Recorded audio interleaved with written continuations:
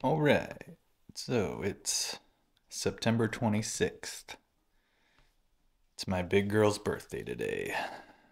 So we have to make a video of her for sure. I was planning on pulling her out, but I forgot and fed her last night. So we're not really going to be able to take her out and mess with her too much. She's back here digesting a giant meal. We can still get a look at her though. Let's see here. Usually it's a bit risky trying to get close to her the day after feeding. But we can take a chance today. Let's see. Let's see here, buddy. There she is. So she's 5 years old today. We're not going to get too close. Hopefully she's nice and full and content to just sit here. She's 5 years old.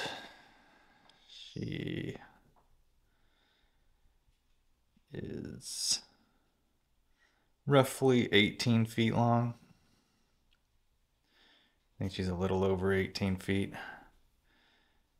I was planning on getting her out, measuring her today, but we're going to have to wait about a week to find out her official measurement. She's quite large compared to most retics you see these days.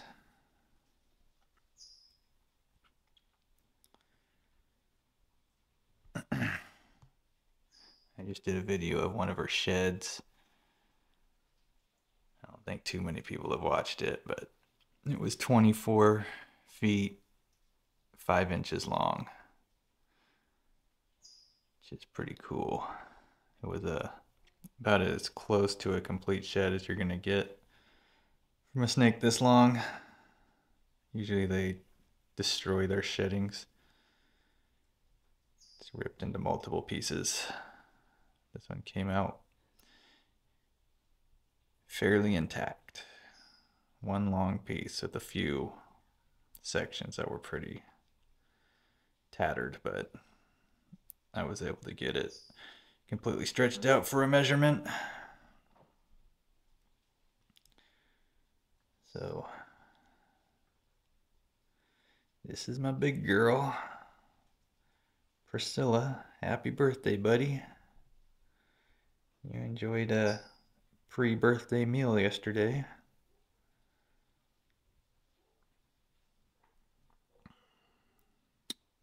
She ended up knocking over one of my roach containers over here. Could have been a disaster. I think I caught it in time before very many escaped. She was out roaming around. I gotta find a better place for those. I try to snake proof my room so she can't get into too much trouble, but sometimes things happen. Let me see her face. I don't want to get too close because, like I said, the morning after feeding, she's still a bit on point.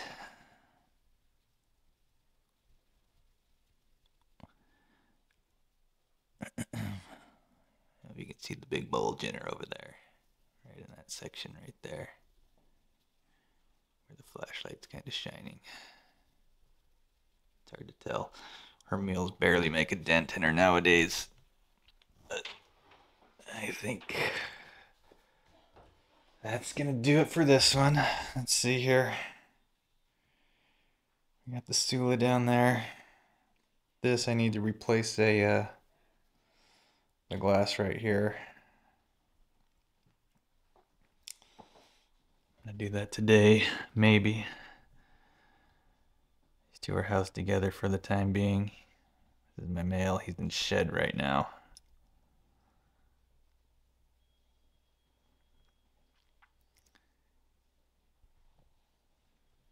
The Sula.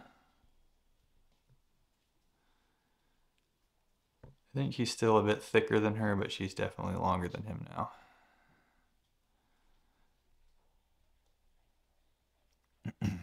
And of course, if you hadn't heard from the other video, my lavender tiger is being displayed in a facility on loan